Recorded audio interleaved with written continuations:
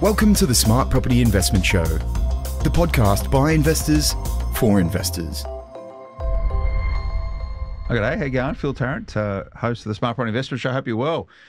Smack bang into 2024, it's all happening. We've probably already done about 10 podcasts this year, and you see the themes starting to develop for the year ahead. And one thing that people like doing at the start of any calendar year normally, and it happens at financial, is what's this year hold? And you read the papers and you see what's going on, and those trends are coming out. I think the first point I would make is that we're largely at the top of this interest rate cycle. Whether or not there will be one more, who knows? Some economists are pricing it in, but I think now most aren't pricing it in. Number two, this time last year, a lot of people were thinking there would be a recession on the cards. I think a lot of economists now are now pricing in the fact there won't be a recession. Some of that driven by some of the macro factors shaping Australia right now by way of immigration. Who knows how much that's going to curtail it, but it would appear that a recession won't be happening. That said, I think it's still going to be quite subdued growth for the period ahead. There's still a lot of challenges and frustrations. Anything happens globally now, there's always ramifications for inflation in Australia.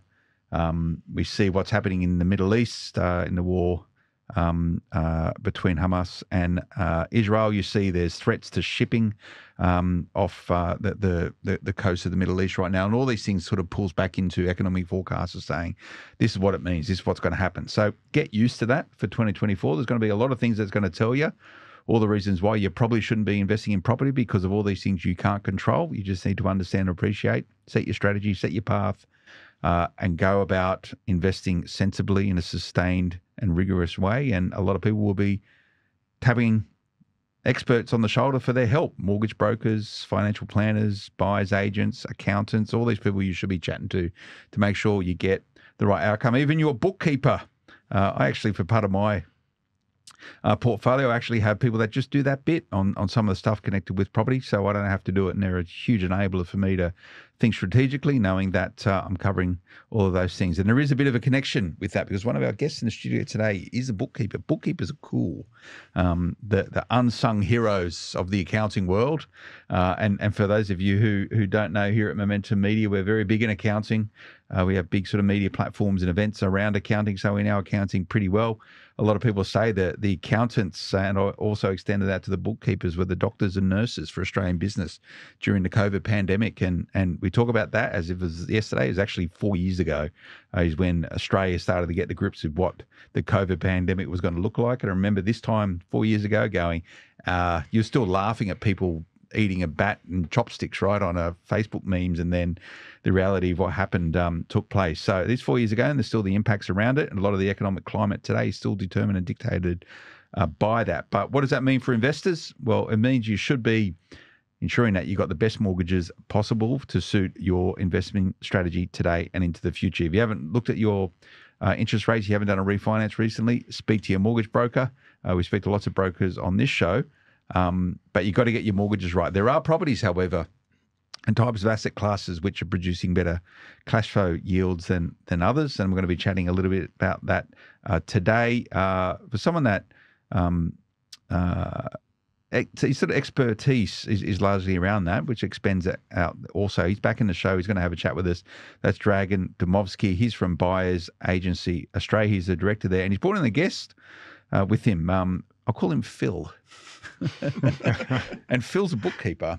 Phil, how are you going? Well, thanks, Phil. And Dragan, how you going, mate? Very well. Thank you very much. I'm back. Thank you for having me. Now, I got some feedback from the last time we got together, and it said it was all very good, by the way. Thank you. They said that you were very poised and eloquent, and maybe I should take some tips from you around it. But they also said that does Dragan only do sort of more alternative types of asset, which we're going to sort of talk a little bit about today. We're going to talk about duplexes and boarding houses and rooming houses and stuff like that. But I think there was a bit of a misconception. Maybe I did that somehow. That says you only do that stuff, but you also you buy and support clients with more run-of-the-mill meat and potato type investment properties, yeah, right? That's right. Your 3 and 4 bedrooms, standalone homes, single dwelling, that sort of generate anything from 6-7%, valuation around that starting point about 400,000 and up. So, yeah. Okay, so you do that stuff as well? As well. But you've got a particular bent around identifying, sourcing, locating properties which maybe have better yielding sort of Correct. alternative That's type right. assets, and a rooming house would be one of them. Right. Which I like talking about these type of investments because the cash flow, the yield component of it is different. It's a different outcome. However, it comes with its own challenges and nuances. Yes. And from what I understand, you've bought Phil in because Phil acquired some of these properties through you. So we can actually get the strategy and the science behind it, but we can get the real world case study on what it is to own something like a boarding house. I'm going to start there. Boarding houses. What's a rooming house? Rooming house, boarding house, same thing? Different? Kind of. It's, look, Let's get our lexicon right. Rooming house. So rooming house is pretty much separate rooms rented out individually. Okay. Which is, yes, similar to a boarding house, but I guess there's less legalities to the actual property. So boarding house, look, it's pretty much the same. Okay. It's... Sorry, I'm going to screw up something. I've gone blank for a second. Sorry, guys. No worries. It's all good. Let's just cut that bit out. Start again. Yeah, cut that bit out. So look, rooming house, you can actually get each property individually rented out and put on into a 6-month or a 12-month lease. So yeah. Okay, so rooming house is a bit more of a formal way for. I've spent some time in share houses over the years, so sort of same but different. So it's more structurally connected in that you have a lease against the room rather than someone has a head lease and lets it out to their idiot mates that don't pay the rent. Exactly. Okay. So everyone's accountable and responsible for contributing to their own room, which is connected to a lease, and a property manager would manage all of them individually. Correct. Okay. And is there some sort of so they would let it out to be like, hey, do you need a room in a particular place? And you would apply for it, and no doubt pretty popular these days, considering the way rents are. Yeah, they would advertise it, on realestate.com, domain.com, and people come in, open home, they would show the room, and then lease it out, sign a contract. And do they line the other tenants up saying they do? They do, and say this is going to be living with. Yep. Yeah, really. Yep. But what they try to do, they marry up with the personality. So they're not going to put someone in who's a doctor with students. Okay. So they will actually marry up the right individuals with whoever's staying in that other room. I'm happy you brought that up because I sort of frame it as being a student or a young professional living in a shared house, which I've done in different parts of the world, and it's quite good fun. But that's just one side of this. You might be a student, you might be a young professional. This might be medical professions who travel for the purpose of their jobs, and they might be in a particular regional area for a period of time at a regular cadence. So they would keep a room in a rooming house. Exactly. Yep. Okay. Yep. How common is this? It's common. Yeah. Yeah. Definitely, but again, depends on the area as well. So if you're smack bang between hospitals and universities, then I personally have people in pilots who fly in and fly out, who have a permanent room for them. Yeah, so that's another really good aspect. I've got a mate of mine that flies for Qantas. He does, I think he's doing Mildura or Albury or something, but it's a permanent thing for a period of time. So he would take a room. So we'd go to the same, rather than going to a hotel, he'd go, he's only there 3 days a week for an overnight. And then works out cheaper for him as well. Yeah. So do corporates sort of sponsor that stuff as well? Or is it normally some do. They get a stipend and they just work it out themselves and do a deal that way? Some would actually sponsor, some, they're just individuals. And what's the sort of rotation on that, like 6 or 12 months leases? 6 or 12 months, yeah. And do property managers like it? Do they charge? They charge more a little additional, definitely do. Yeah, but okay. Phil will get into the details. Yeah, no. Yeah. I'm just trying to give a sense for structurally what this is. So it could be 3-bedroom, 4-bedroom, 5 bedrooms. That's correct. Yeah. So 3, 4 bedrooms, usually 4 bedrooms plus. You get a better return from 4 bedders up. Okay. Yeah. And new builds, old builds, whatever. Look, they have to be livable. Yeah, that's probably a good point. Yeah. And you need to have locks on the doors. And individual locks, furnished. Yeah. Yeah. And do you normally try and get en suites and stuff, or do you share bathrooms, or it depends? So it depends. If one ensuite, if there's a bedroom with an ensuite, you'll obviously get a better return, a better rent on that. But then, the other 2 or 3 bedrooms would share the outside external bathroom. And then you let the natural dynamics take place around, Phil gets this shelf in the fridge and, Dragan gets this shelf in the fridge. So that just operates. You don't over-orchestrate it all. No, that's right. You hope that adults are sensible. Exactly. Yeah. Yeah. You would hope so. You'd hope so. Okay. It's just, I remember last time we caught up, I remember sort of just tweaked it because I've looked at these things myself in the past and often, and maybe there's probably more of this boarding house sort of concept, often you might maybe it's a bias from where I grew up, but often people that lived in rooming houses or boarding houses were probably in a boarding house or rooming house because they couldn't get anywhere else to go into. And I'm sort of trying to be quite sensitive how I frame that.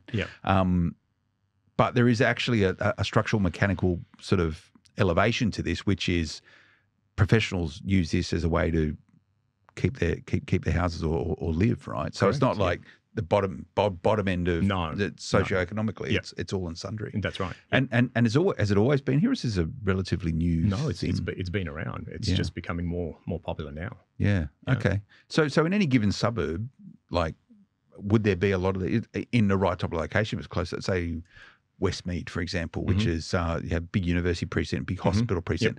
You would have a lot of these type of assets there, would you? Correct. Obviously, you need to check the council regulations of what's required per suburb or per property. But yeah, you would definitely. Yeah. So there is regulations around this. There are, and then there are some areas that just there's no regulation. Okay. Just go for it. It's a free for all. Free for all. That's right. Okay. Yeah. So the question is, why would you consider this type of, and I sort of touched on it beforehand, but why would you consider this setup or this type of investment type? Is it because it yields better? The higher rental yield, especially, in today's, people are coming into me with 6.5, 7.5, 7% interest rates, and they're asking, well, how can we get a property with a good investment that has a great return?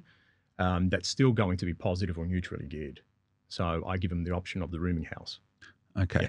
All right. And are they easy to find? Are they listed as rooming houses and you buy it as such, or do you convert? You convert. Okay. Yep. So that's probably a skill in itself, is to identify the right locations that you can convert without spending a lot of money. Yep. Okay. And without going through the council as well. Well. Okay. So that's probably your specialisation to work it out. Okay. That's right. It all becomes clear. Yep. It all becomes clear. Welcome back. Phil Tarrant from Smart Property Investment. I hope you're well. Having a chat with Dragan Dimovski from Buyers Agents Australia, talking about rooming houses. And I also want to talk about duplex and sort of multi-tenanted assets. But I'm stuck on this rooming house. I like the idea of it. So I always thought, Dragan, that you bought it as such, which no doubt you can do. Or you find the right type of asset and convert into it. So two different things. Would often you see a thing saying, hey, rooming house for sale, intentional investors? No. They just don't get listed like that. No, they don't. No. They don't. And why is that? Just no idea, to be honest. No idea. I mean, I have seen them when they have been set up that way. Then they will market it that way. But you usually get properties like that are in council-regulated areas that have had the conversions done to the property, okay, and then they'll sell it that way, the selling point being a high rental yield. But that comes with a price as well. Yeah, okay. So you pay a premium for it. You pay a premium, yeah. So I guess the point being is that if you go down this pathway, you get to manufacture the upside as a saleable asset if you go and configure it this way. Yep. So it probably comes down then to understanding the council regulation. Do councils, I'm sorry for peppering you with a lot of questions, it's really interesting. Are councils supportive of these type of assets? Some councils are, yeah. They're definitely supportive, but again, there are certain regulations, certain costs to set up, and also certain council fees that need to come into play. Okay. Yeah. So what do you look for when you try and find an asset that you can convert into this type of setup? So one would, I imagine you start with the location, as in, is there a need for it? Yep. And then what does the place look like? So let's start. Yep. How do you work out whether there's a need for it? Contact the property management. Contact property managers within the area, real estate agents, and find out, is there a need for it? Something that's between an airport, a major university, maybe a couple of universities in the area, high demand in student or rooming style individual properties.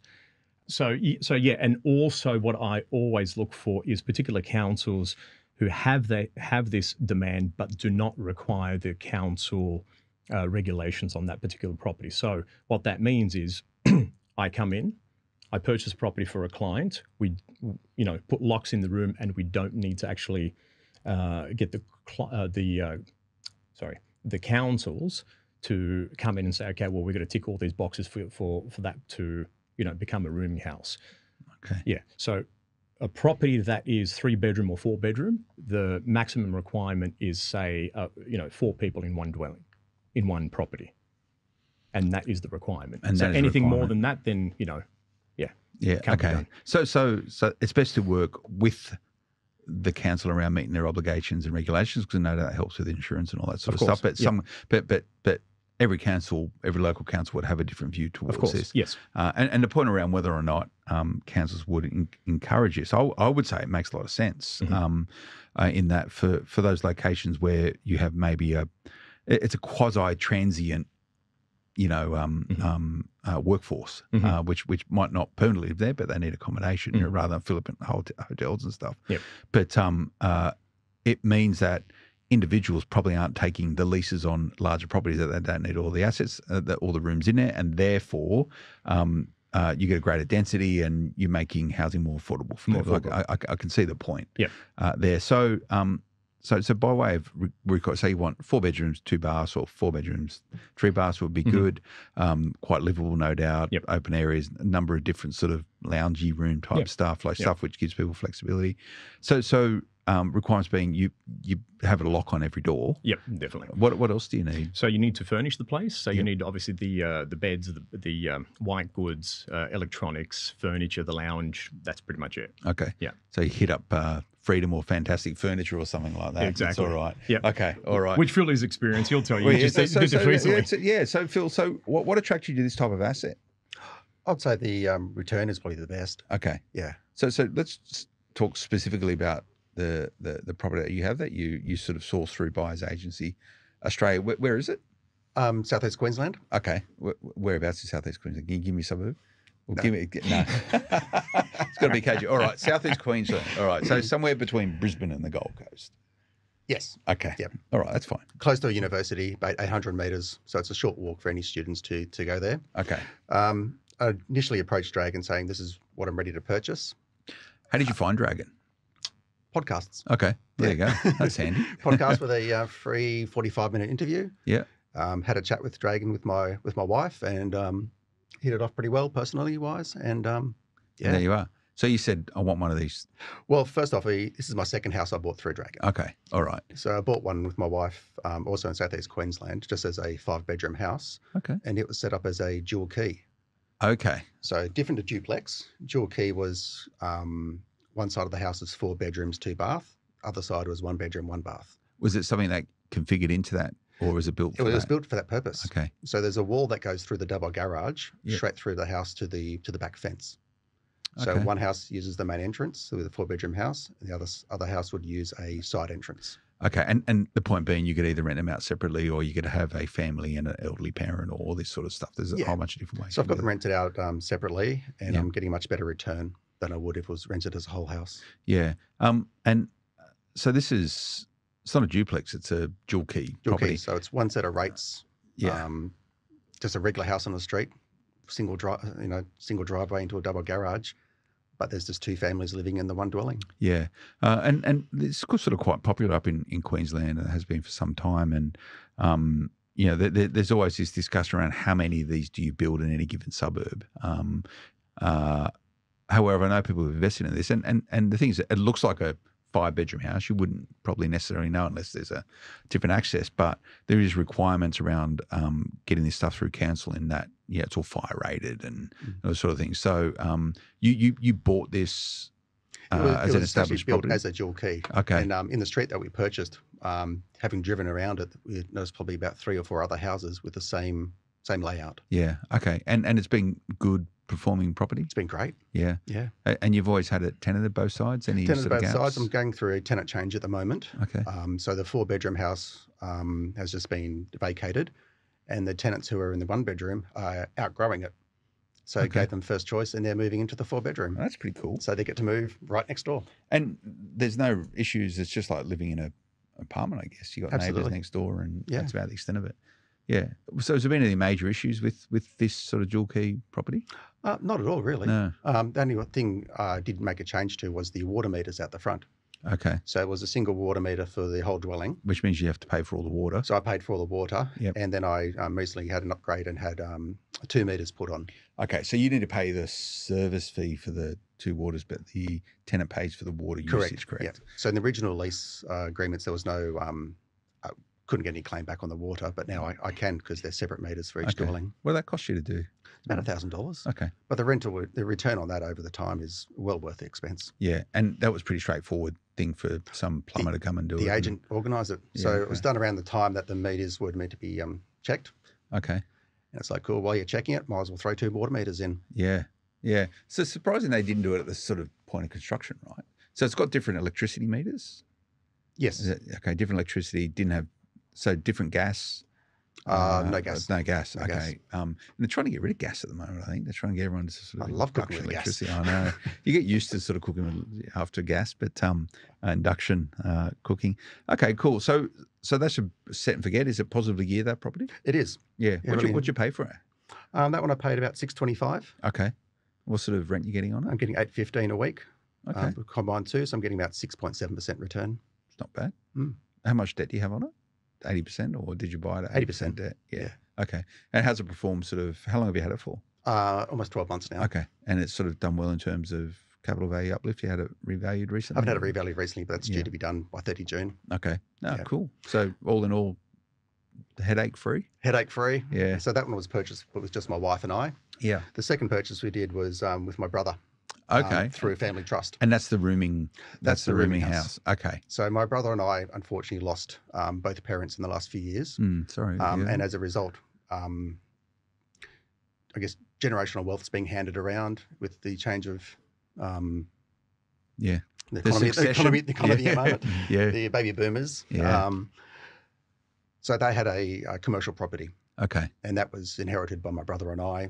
We moved Inside of a family trust. We actually, that was separate. It was in a self-managed super fund. Okay. So we moved it from the super fund into a family trust. Yep. With the purpose to then grow the trust for our family. Okay. And you're doing that in conjunction with your brother? Yes. Okay. Absolutely. That's pretty cool.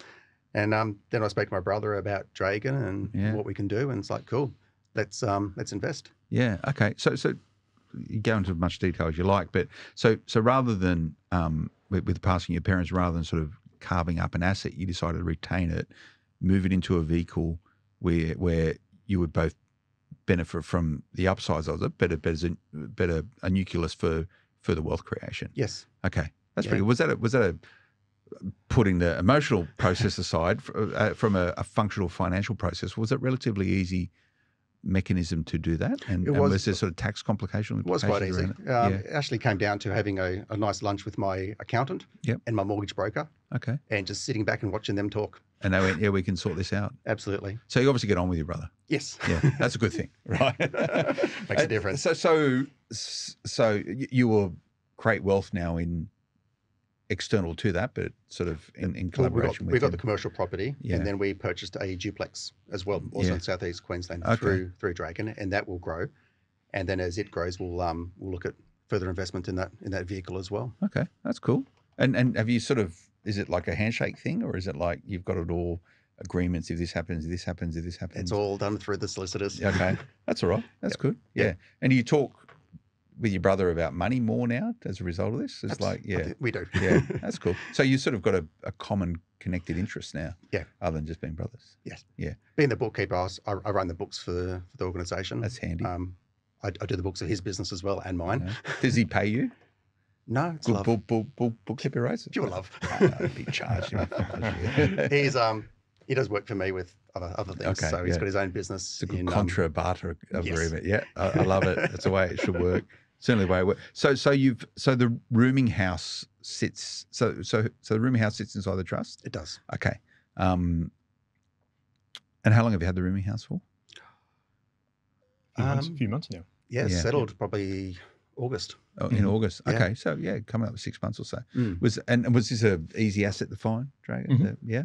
Yeah. Just tracked it down. You knew what you're looking for. Knew exactly what I was looking for. Yeah. The one came. It was actually a nice little buy because it's a duplex on a corner block each one facing the opposite side. Okay. On a separate street. So which looks great, and it wasn't too old. I think it was about 8 years. 8 years old. About 7 years old. 7 years old. Yeah. So how many bedrooms in each duplex of the rooming? Each house has 3 bedrooms. Okay. And 2 bathrooms. So you rent out and double garage. So you got 6 bedrooms for rent. 6 bedrooms, 4 bathrooms, 2 double garages. Okay. And do people fight over the garage? Like, do you get a car spot as part of the? You can pay extra and actually get garage space. If you want to park your car in the garage, it might be an extra $10, $20 per week. Yeah. Okay. Otherwise, if they no one wants to use the garages, I can rent it separately as storage to neighbours in the area. Okay.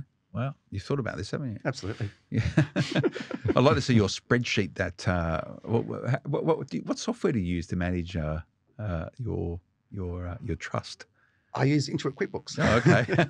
One of my go-tos. What do you go to? Does it work well for that purpose of like managing property and stuff? Like Absolutely. It's probably the easiest ones I find to use. Really? Yeah. I sort of, as I mentioned beforehand, I'm doing a lot more sort of my bookkeeping around my property stuff has always been a bit sort of mechanical with Excel spreadsheets. So don't knock Excel. No, it's good well for a time, but then occasionally you need to. It gets to a point where you need to elevate your sophistication a little bit. But Excel doesn't have bank feeds. No, it doesn't have bank feeds. Okay, I just want to keep on this. We'll just stay with us, everyone. It's really interesting stuff. It's a bit different than what we normally chat about, in that it's a different way to view investments, but it's very tactical, and this is good. Welcome back, Phil Tarrant for Smart Property Investment. Having a chat around rooming house. I like the duplex. Duplexes, not a duplex, a dual key property. That's pretty good, meat potato stuff, and I know a lot of people have done that, and a lot of people hold it in their super funds as well, those sort of assets, which are pretty good yielding. But I'm intrigued by the rooming house. So the rooming house is a duplex. Yes. It's a three bedroom. So 2 titles or 1 title? One title. One title. Yeah, so it's 1 title. It's built by the person you bought it off? No. So it was built. Someone has held it for about, from memory, 2 years, and then someone else purchased and then sold it off 5 years later. Okay. Yeah. So it's like gold dust, a rooming house duplex, 6 bedrooms. Sorry, how much you pay again for it?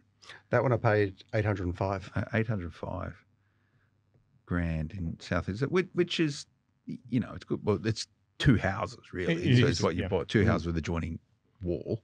And I guess unlike a dual key property, it would be different requirements around how that setup is, around sort of fire ratings and meters and all that sort of thing. It's a proper duplex. It's a proper duplex. Right. So 3 bedroom, 2 bathroom, 1 lock-up garage and 1, and identical. 2 stories? No, one story. One story. Yeah. So it's on a big block then. It's on a big block. Yeah. Okay. I got a duplex in Queensland. It does pretty well. It's great. I should really turn it into a rooming thing, but there you go. It's a bit older though. Talk to me after the show. Yeah. Okay. So you've got 3 people in each, fully tenanted. Yes. How much do they pay each? The ensuite bathrooms. Yeah. Pay $240. $240 per week. Yeah. Okay. And then the single rooms are paying $190 to $200. I'm going to call it 200, so that's easy with maths, right? So you're at $640 per place, right? A week. Yeah. Okay. Wow. All right. 80. What's your yield? You must have it in front of you. That's pretty good. About 8.4%. $1,280 a week on an $805 purchase price. Yeah. So it's not costing you anything to hold this, despite the fact that mortgages are where they're at right now. What does your Intuit QuickBooks say? I'm in debt for a while, but it's going to come down pretty quickly. It should do. Yeah. So it would come down quicker if it was rented as a whole house. Yeah. Yeah. Okay. So are you pumping all of that money into the mortgages, the sort of cash flow into it? Like, is it washing its face at where it is right now? Sorry? Is it how much is it costing you to hold this annually? The property? Don't know yet. Okay, you've still got to work it out, right? It's only a couple of months old. Yeah. Okay. There was the setup cost to set up as a rooming house. Yeah. So as Dragan mentioned, it was setting up the white goods. Yeah. So white goods, TV, couches. Then you've also got, you walk into your own kitchen and work out, what is in my kitchen? What do I need? So it was a trip to Kmart with about 3 shopping trolleys. Yeah. Of plates, cutlery, crockery, microwave, ironing exactly boards. the same on both sides. Yes. Yeah. Okay. So I one side became available with the tenant and their lease. So I drove up from Canberra to South East Queensland with a whole bunch of stuff. No, empty car at the time. Yeah. Okay. 2,500 kilometre round trip. So I set up the first house, got to the area, and basically got to Harvey Norman or the good guys, and went, cool. This is what I'm doing. Yeah. This is what I need. What have you got now? Yeah. Not what's in 2 weeks, not delivery in 4 weeks. What have you got that I can get delivered tomorrow? Yeah. Okay. And some of the shops are very, very helpful. Yeah, I bet you that. Well, you can also, like, I've used appliances, and I'm not plug for them, but appliances online will get you everything you need the next day. Yeah. They're pretty good, just like boom, and it's that's there. It works really well. So this is quite a significant capital expense that you've had to put into it. Yeah, it was right? about Over $7,000 and to above. $7,500 per unit. Okay, and that's fully kitted out. So washer, dryer, plates, cutlery, cooking, all the cooking stuff in your fridge. Pretty much everything that you've got in your own house. Yeah. Double beds in each room, side tables. We don't do pillows and sheets. That's for the individuals to look after themselves. Mm. I've got to mention, Phil decided to actually go up and do it himself. So I did. there is the option of the property manager to do all this for you. So property managers will do this stuff? 100%. Yeah. What do they charge you to do it? A ridiculously small fee. Okay. Yeah. But They it might get cost the management. Yeah, they get the management, but then obviously they might cost a little bit more. Going up there might save you a little bit more money if you do it yourself. Yeah, because then you get a haggle for it, and so it's pretty similar furniture, and like they're nearly the same. Pretty much the same. Yeah. Same fridges, same washers, same couches, TVs. Yeah. Okay. Is anything broken yet? Not yet. Not yet. Still looking good. Took a photo of everything before I left. Yeah, that's and it's in pretty good nick, right? So it's it's eight years old. Everything's all new. Yeah. Okay. And the tenants that you have in there now, so two different properties. So essentially you got two rooming houses, not the one, but I guess you call it. It's pretty good. Yeah. Sounds like a really good buy, by the way. What are the tenants like? Are they pretty good? They're students, are they? They're students. So Okay. there's a university within a short walking distance. I haven't met the students, of course. Yeah. Probably best not meeting the but students. the agent does because give I'm a you bit short on the dough today. The agent does always give you a short list to review their resumes and their applications. Yeah, and they're all getting on. They're not fighting. They're not getting So drunk far, every so night. good. Happy with No. that. Being students, there are rules and regulations, no late night parties and that sort of thing. Yeah. But the agents in the area are really helpful with the whole management. And you obviously had to also get internet put in. Yeah. So being a duplex, I actually stayed there on one of the nights I was setting it up with my son, and just called Aussie Broadband, got an internet connection in one of the houses. And push it over into the next one. Absolutely. You drill a hole through the wall and put a... No, just one of those repeaters. Okay, and it works fine. Works fine, yeah. So internet in both properties for one cost. Unlimited internet, so not a problem. Yeah. $150. And that's whatever it costs you. included in what they're paying for. So with their rental, they're getting everything that's in the house, including internet. Has the internet gone down and they're going, oh, the internet's down, can you come and fix it? Or is that something the property manager should be fixing right now? Property manager will fix it. I'm on very good terms with the management in the area. Yeah. So when I was up there, I met with him, and he helped me to sort of put the furniture together. Okay. Well, actually sat there with some Allen keys sort of. Oh, lining yeah, it up. absolutely. We're there for about 2 or 3 hours and just good on him. chin-wagged for the whole time. Who was it? Who are you using up there? I'm using Linked properties. Okay. Linked properties, yeah. Yeah. All right, no, cool. And they specialise in this stuff, do they? I don't mind giving them a plug if they're good. But yeah. So they do this elsewhere, right? This is not their only. They do sort of rooming house. Southeast. Yeah. Yeah. So they know the drill. This is what they specialise in. Yeah. I've been dealing with them for a while. Yeah. They give us a bit of a discount for our clients as well for the property management fee, and they help with the setup as well.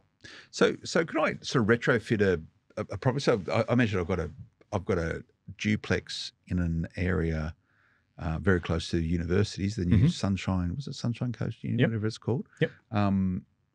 3 beds, 1 bath, single story, probably about 10 years old. So I could retrofit that into being a...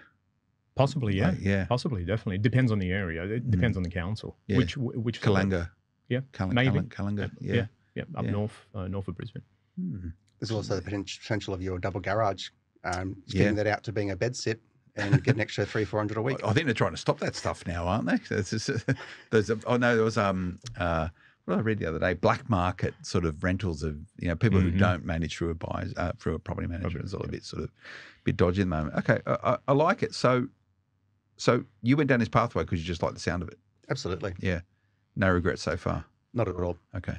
What about when some student goes through the wall on a big night out? It's just That's what insurance is for. So I wanted to ask you about insurance. So is the insurance requirements different because of structuring it this way, or is it still just Slightly- insured as slightly different. So you disclosed the insurance Of saying course, I'm using it as a rooming house. using it as a rooming house. So you might pay a couple of $100 more a year for for it as a rooming house as a investment property. Yeah. As what do they call it? Not building insurance. Landlord insurance. Yeah, landlord insurance. So you got to disclose how you're using that property. Yeah, no problem. Yeah, and I imagine it's a level of de-risking then because, you shouldn't really have a untenanted property at the moment, considering the way. But there is, vacancy rates are so low. But if there was to be a vacancy, I guess it's de-risked in that you might have 1 in 3 are out, so you're still generating income. Some income, which is great. Yeah. And what about rules around someone doesn't pay their rent? They're still protected by the same tenancy For sure. rules and stuff. You can only increase rent once a year in Exactly. Queensland. It's so all the same. All the same. It's all the same. It's all the same. Yep. Yeah. Yep. They've got bond. They've got the whole thing. Yep. Yeah. Yep. I'm just conscious, Dragan, that people are going to be, and I tried to make the point that I didn't want to frame you as someone that just did this. I reckon a lot of people are going to call you up and go, I just want that. Just want that. And what happened since the last show, that's exactly what's been happening. Get me what Phil got, Yeah. That's so you're going to do it again? Oh, absolutely. Yeah. Yeah. So you'll go down this pathway, do you reckon? Give maybe 2 or 3 years time, or even less. Yeah. So I guess there's an optionality in that you can sell it as a rooming house if you wanted to sort of push it on or change your investments, right? Or you need to sell it for some reason.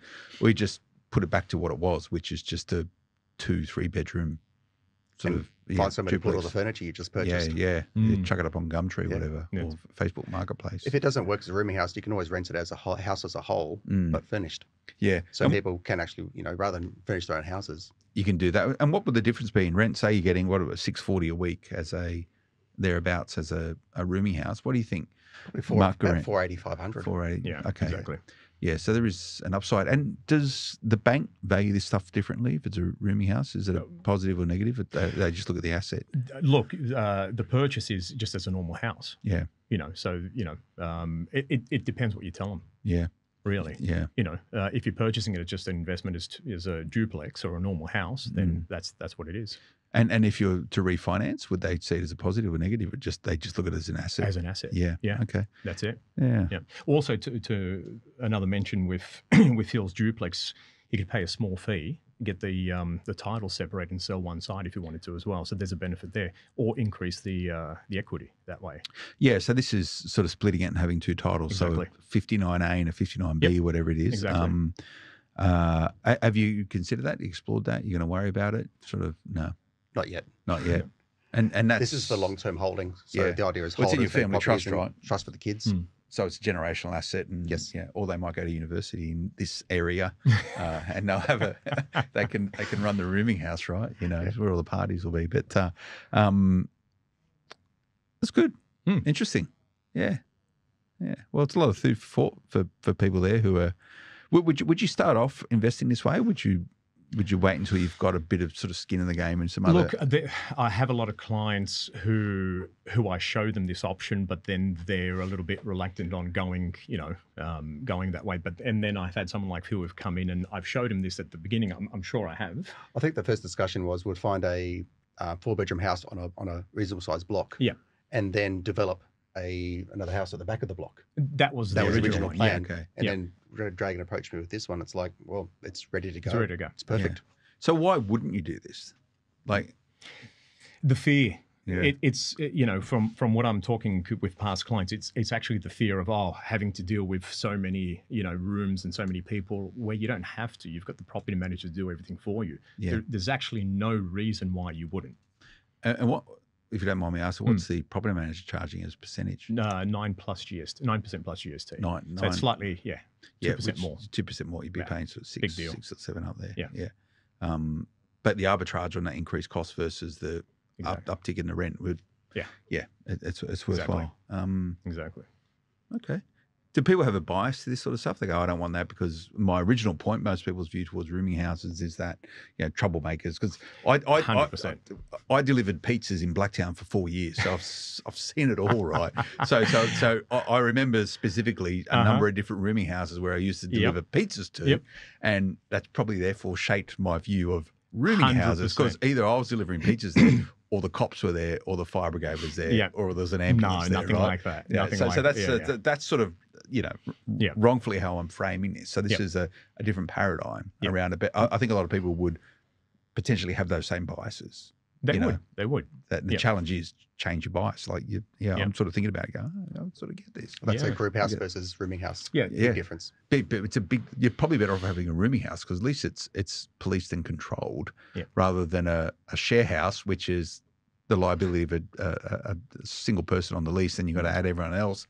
It changes all the time. You're not going to have the same share bond. I mean, there's no. Sorry to interrupt. There's no bond. There's no agreements to that. It's a come in, go out. Could be there for 2 weeks, 1 month, and then they're gone. So that the in and out of people is constant. Where this one, it's stable, it's set. You've got contracts. People pay a bond as well. 100%. Okay. Yeah. Under the same bond board conditions. Yep. Yeah. Okay. So all that's really been happening is that if you think shared house, but it's been structured correctly, so it's individualized. Exactly. Yeah. Yep. All right. Good. Well, I hope you can find more of it, because I reckon a lot of people are going to go, get me more. When are you going to go next, Phil? You're saving up your dough to go again, or you're going to refinance? And I'm not looking at the next vehicle, so I'm thinking self-managed super fund. Okay. And you do another rooming house, would you? Yeah. Either rooming house, or just to start with a basic house, or maybe go back even commercial. Okay. Commercial and self-managed super fund is a good way to go. Yeah. Okay. And you're from Canberra, right? Yes. Well, thanks for coming up. You're welcome. How long did it take you? It's 2.5 hours. 2.5. It's pretty easy, isn't it? But then you get lost in Sydney, like most Canberrans do. Yeah. Yeah. Is that those new roads made any impact yet in and out of Sydney that they've done? You can get onto that, new tunnels and stuff. You should be able to get onto the M5. That's pretty quick quickly. Trip. Yeah. It's faster than getting to Southeast Queensland, that's for sure. Yeah. I bet you it is. Okay. Well, a 13-hour drive up. Very informative. Thanks for coming in, Phil, sharing that. Dragan, really good. I make the point again, this is not all that you guys do. That's right. But I can see why certain investors would be interested and resonate with this. Not only the risk there's risk with everything, but mitigating sort of cash flow challenges around 3 instead of 1 tenants. You've got it managed correctly, which is a good way to do that. Yes, there's more costs to get in, but you probably, because you've got to buy furniture and all that, but you get the upsides into the future. And also, you're probably going to get better yields by doing this. So I guess you just need to look at both sides of that balance sheet and weigh it up and see whether it's right for you. Yep. That's probably what you do with your clients. Definitely do. Yeah. Yep. Okay. How do people find you, mate? What's the best way? buyersagencyaustralia.com.au, or actually they can just SMS us on 0405 105 074. Just mention that Smart Property Investment Show, and we're happy to do a 45-minute strategy session with them when they're ready. Okay. Yeah. All right. And everyone's going to be asking about this, but hopefully I've answered most of everyone's questions. Probably not a lot left on the table there. Is there anything I missed? Is that all of it? That's pretty much for this. Yeah. Okay. All right. Cool. All right. Well, thanks for that. And, we sort of write about this stuff. We'll do more of it on smartpropertyinvestment.com. You go and check it out. You can find us on social media also, Smart Property HQ. That's it from me today. Thanks for tuning in. We'll see you again next time. Until then, bye-bye. The information featured in this podcast is general in nature and does not take into consideration your financial situation or individual needs and should not be relied upon. Before making any investment, insurance, tax, property or financial planning decision, you should consult a licensed professional who can advise whether your decision is appropriate for you. Guests appearing on this podcast may have a commercial relationship with the companies mentioned.